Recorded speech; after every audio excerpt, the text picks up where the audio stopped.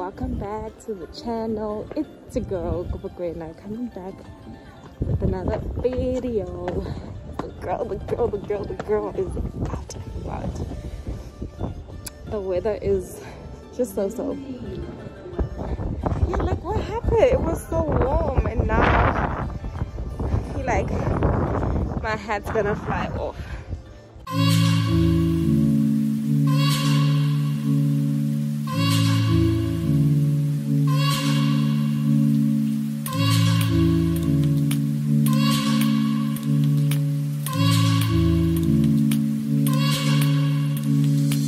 Today I decided I'm going to do a touristy thing, go to the Palace Museum with my friend.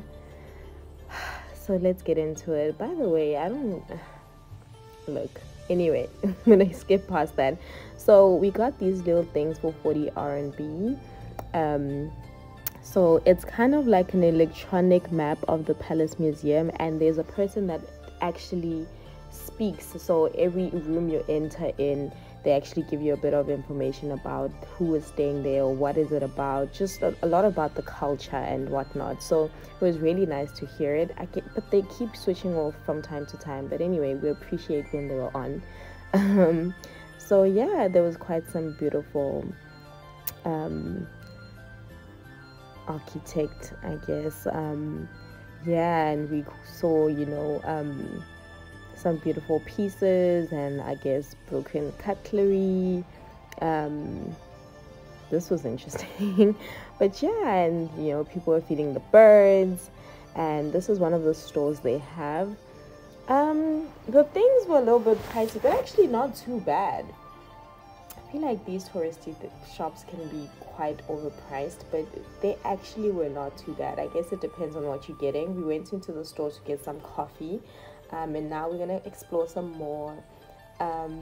We actually didn't finish the tour, guys. This place is quite massive and we got tired at some point, but just a little something for the peeps to see.